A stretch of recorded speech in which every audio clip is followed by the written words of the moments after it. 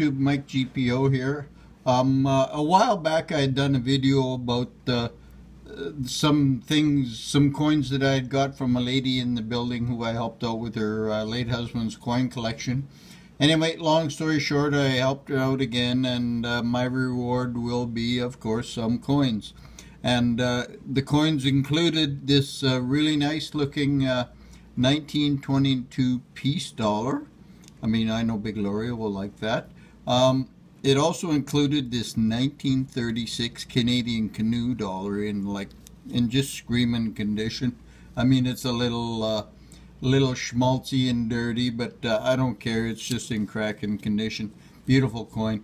Anyway, it had also included 2 Morgan dollars, including this 1921 Just Philadelphia and an 1891 O mint mark for New Orleans, and it's in pretty good condition too. And it's just that time of day. I got that stupid light coming in from the window there. I could block it probably, but then you wouldn't be able to see my coin. But anyway, another part of said transaction would involve 4 Canadian half dollars, which is all, and that was my my payment for doing what I did for her. And I'm going to take this occasion just to show you the difference in the silver half dollars. Okay, this is a 1964 half dollar, and I'm just about zoomed up as much as I can get. But you can see the shield and the crown on this one, which is a 1954 or 55. 1958, sorry, pardon my French.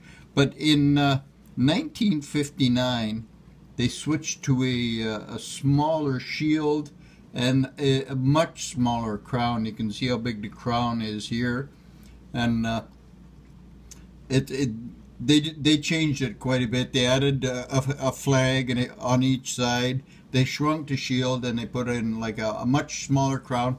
And instead of the date being on the bottom of the coin, the date is now up at the top on from 59, 60, all the way to 66, I guess, and then 67 is the Howling Wolf dollar, half dollar. So, but anyway, like I said, part of my my fee was 1958, a 1964.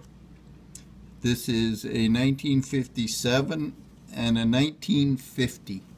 And they're all in like really good condition. I mean, I haven't seen too many Canadian half dollars or dollars that are rubbed slick like you see some Morgan dollars, and like there's just way more people in America. They wear the coins out quicker. I guess they get used more. So, but anyway, that was my reward for helping a lady out. I got 4 half dollars and 2 Morgans, a peace dollar, and a Canadian 80% or so. Anyway, thanks for watching, guys.